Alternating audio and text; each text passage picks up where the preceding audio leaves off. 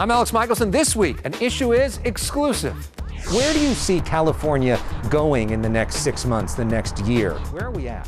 One-on-one with the governor of California, Gavin Newsom, on school reopenings, vaccine distributions, the recall, the future of the state, and more. Plus, insights and analysis from our panel of top California political reporters. John Myers of the LA Times, Emily Hoeven of Cal Matters, and Alexei Koseff of the San Francisco Chronicle. The Issue Is starts right now. Broadcasting across California, California's only statewide political show. You're watching The Issue Is. And welcome to The Issue Is. I'm Alex Michelson. This week, a busy week for the governor of California as he tries to address the two biggest issues in our state right now: school closures and vaccine distribution. This week, the governor signing the legislature's so-called Golden State Stimulus, a multi-billion-dollar package that means $600 stimulus checks to millions of Californians and billions of dollars in grants for small businesses. He also continued to visit vaccination sites. He's visited so many recently, some reporters have referred to this as Vaxapalooza. We were with him last weekend as he toured federal mobile vaccination clinics in Inglewood and Boyle Heights aimed at vaccinating minority communities. At the time, California had vaccinated over 7 million people. Now we're well north of 8 million people. We spoke with the governor at the Boys and Girls Club that's part of the Ramona Gardens public housing development. Here's our conversation. Governor, welcome back to The Issue Is. Good to see you. Good to be with you. How's it feel to be out again, to be out in the field? It's got to feel good. Yeah, because it's one thing to intellectualize vaccination numbers and data and trend lines, but to actually come close and to meet people who have been impacted, it reminds you what this thing's all about. Behind every statistic, every data point is a human being, a real story, a real journey. And to be here at a public housing site and to see people that never imagined the state of California, federal government ever coming to their community makes you feel good. And speaking of that, the people that are most impacted by this, of course, are the Latino community in our state, African Americans as well. On this day, you're focused on both of those groups. What is your bottom line message to those groups who historically have been hesitant in some cases to seek help? We need to, my personal message, we got to be held to a higher level of accountability. We're not performing as we should. We own that.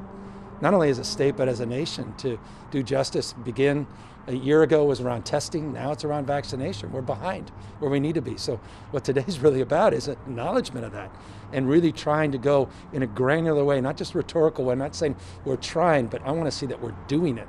Now, question is scale, because there's hundreds of projects like this that we've got to do the same thing, and that's a question of vaccine availability, limited manufactured supply. Once we address that, then it's incumbent upon us to replicate this everywhere. And that issue of vaccine supply at the core of the issue of when do we get kids back in school as well. I know you're setting aside 10% of vaccines for teachers in this state, but what is, I've asked you this question before, but I'll ask it again. What is the biggest obstacle to getting kids back into schools? And do you think that every teacher needs to get vaccinated before kids go back to school? I agree with the CDC. I agree with Dr. Fauci. I agree with the President of the United States that would be optimal. That would be ideal, but that should not be the limiting factor in terms of being able to get our youngest kids safely back into school. The data, the science bears out we can do that. So I think, frankly, at this stage, there's nothing that's holding us back. It's a question now of leadership, demonstrable leadership. Get it done. You're seeing places like Long Beach, they're starting to get it done. We can get it done. TK to 2, 3 to 6, special needs, foster, homeless kids. We can do this. We can do it safely. And as you noted, we are prioritizing our teachers. 75,000 vaccines a week. Already 35 counties are prioritizing teachers. This will provide more clarity, certainty in terms of the availability of supply. But you said it's an issue of leadership. You are the leader of the state. Well, it's 1,050 school districts. Yeah. And the end of the day, the state of California put out a plan in December. Right. We put up $6.6 billion of additional funding, working with the legislature to get those dollars out. We've already provided 3 months of PPE, 3 months.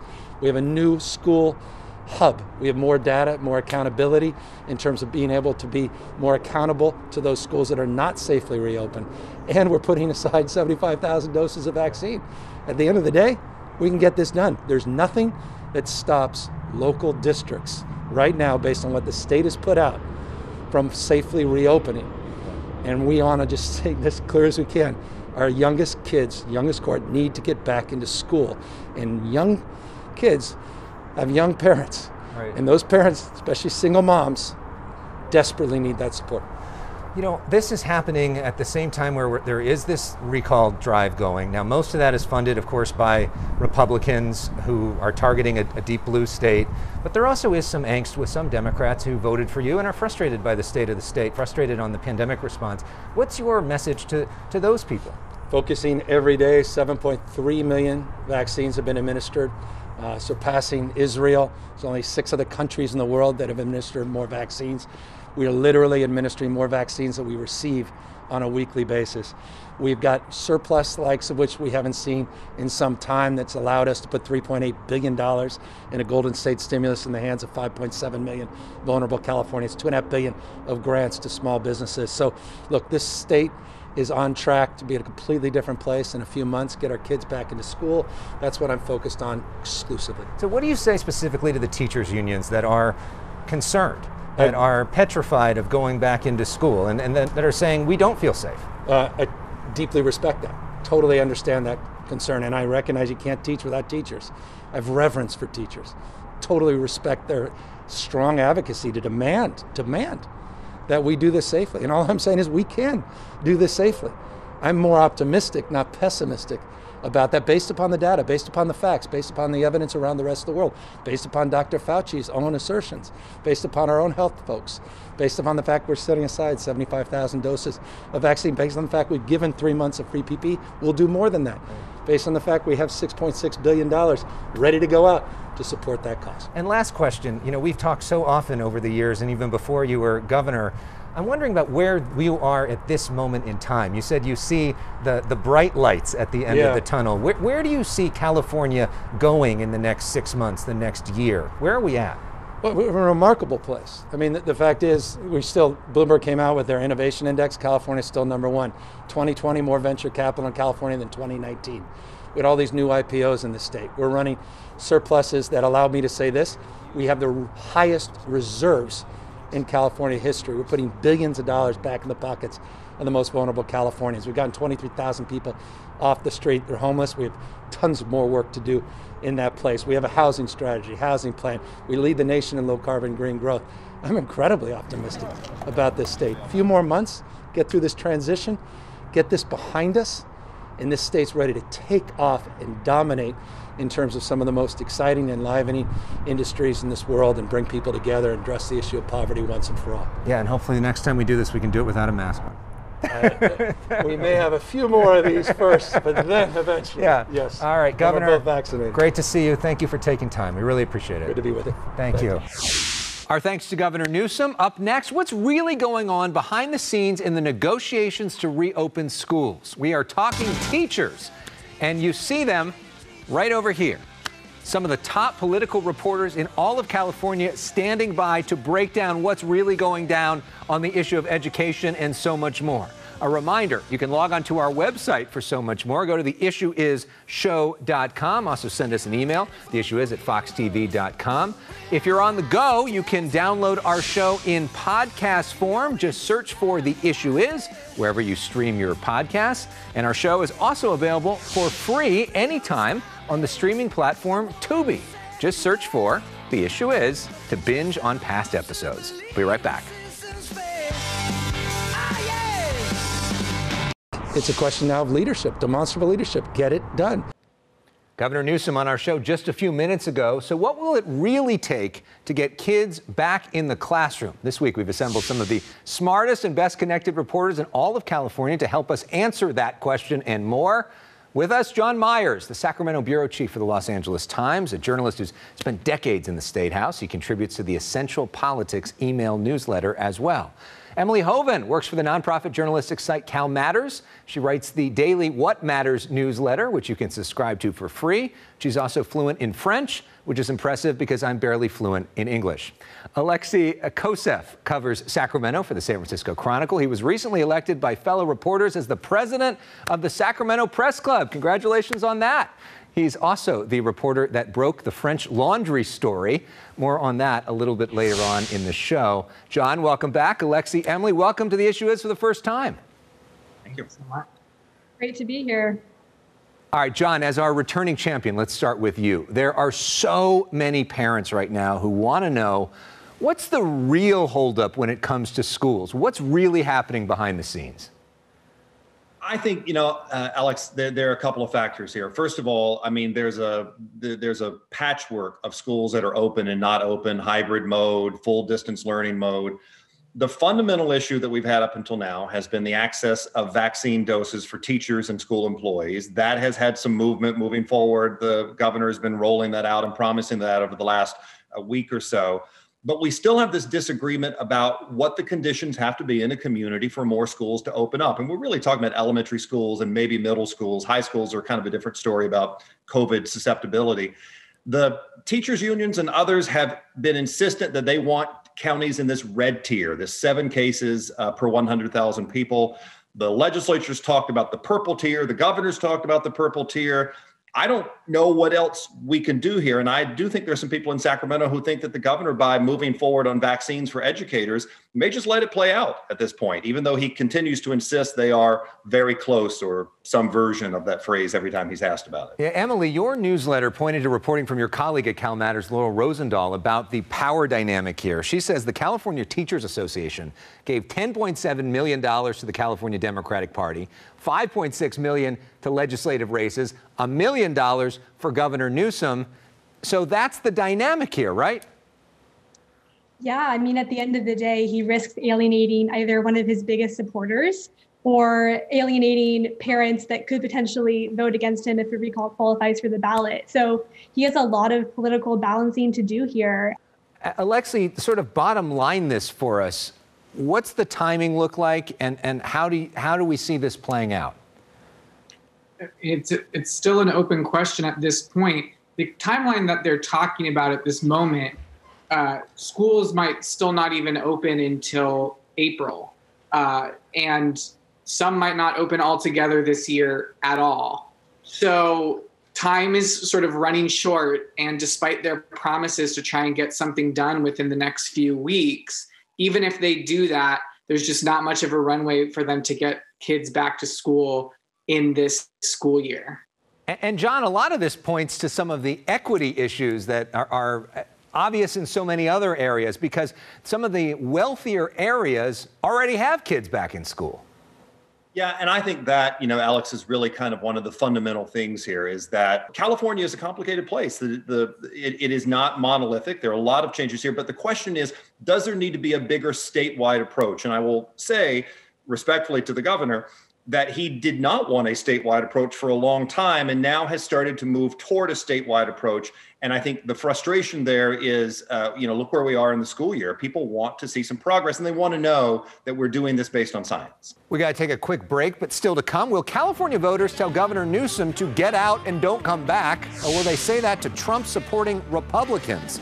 We're talking the politics of recall and the story of the story behind that French Laundry dinner that's dramatically changed California politics. More of the issue is after this.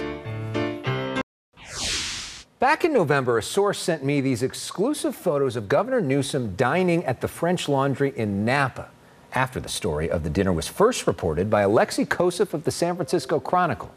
Here's what the governor said at the time after Alexei's story was published. Instead of sitting down, I should have stood up. After that incident, it had a profound impact on the push to recall the governor. Check out these numbers, reporting from the New York Times this week. Before the dinner, 55,000 Californians had signed the recall petition. Just 1 month after those photos surfaced, 500,000 Californians had signed it. We are back with our panel now. John Myers of the LA Times, Emily Hoeven of Cal Matters, and Alexei Koseff of the San Francisco Chronicle. Alexei, can you talk to us for a moment about the story behind the story? What you first thought when you were first told about this, and the impact it's had since? Yeah, well, I certainly couldn't have imagined that it would turn out to be as big of a deal as it did. When I got the tip about this dinner, obviously it was a very intriguing thing. It seemed like an example of him, violating the spirit of those rules that he'd been asking everybody else to follow. Certainly watching it spiral so quickly into something more than that, into a rallying cry for people who found it to be symbolic of their greater frustrations with his approach to governing.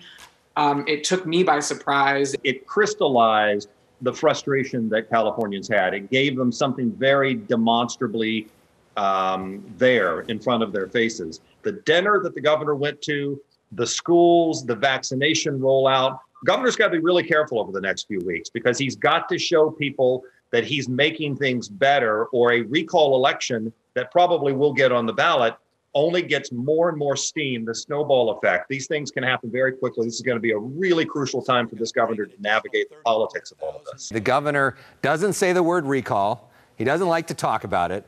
But his media strategy has certainly changed in the last few weeks in a pretty profound way. Yeah, it has. I mean, for months, he was giving these remote press conferences. People had to call in remotely to ask him questions.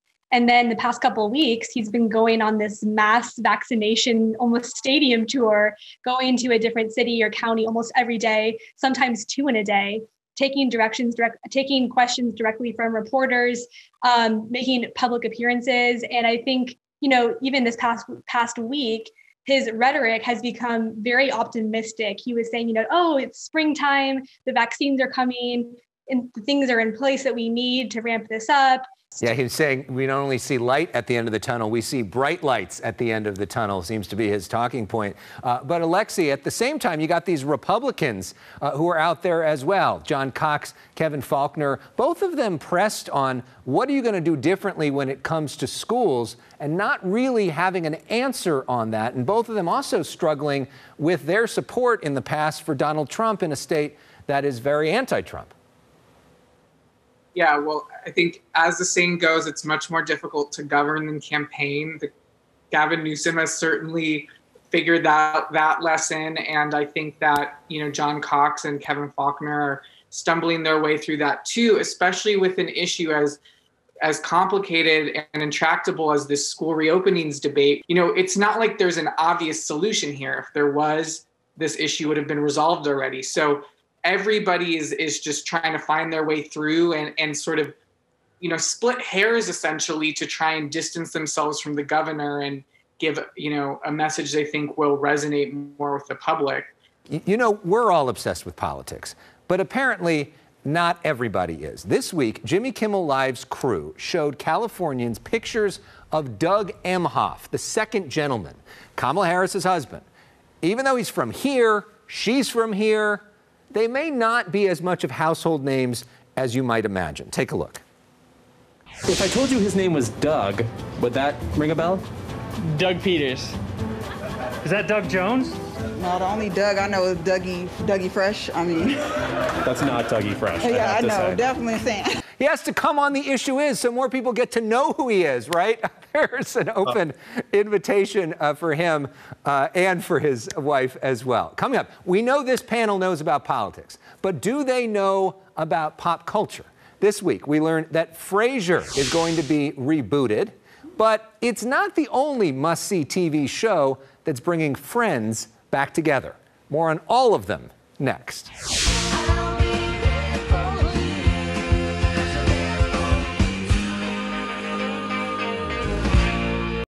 We tried a saucy French chambermaid. No.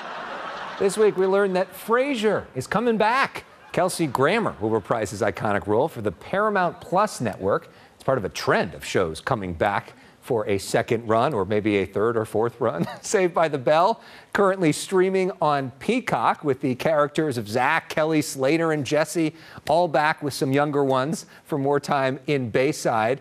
In recent years, Will and Grace and Karen and Jack returned for several more seasons on NBC after their iconic initial run. Patrick Stewart, by the way, reprising his role of Jean-Luc Picard in Star Trek Picard, which is returning for a second season on Paramount Plus.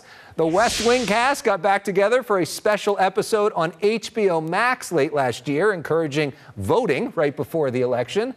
And 6 friends are set to be there for each other at some point on HBO Max for a special episode. So sometimes these reunions work, and sometimes they don't. Back with our panel, Alexei Koseff of the San Francisco Chronicle, Emily Hoeven of Cal Matters, John Myers of the LA Times. Here is the question. Emily, let's start with you. What's one show you would really love to see be brought back? I would have to say Seinfeld. At the same time, I would be nervous if it came back because I would be afraid it wouldn't be as good. So it's a delicate balance. Like Emily, I just assume it's not going to be the same magic. So, I was struggling with, and my suggestion is going to be, let's bring back Sabrina the Teenage Witch. Now she's a middle-aged witch, and we follow her trials and tribulations with her own teenage magic children. And isn't there a show called Sabrina on Netflix now? I believe so, but my heart is with Melissa Joan Hart and those TGIF days back in the 90s. Okay. John, your suggestion.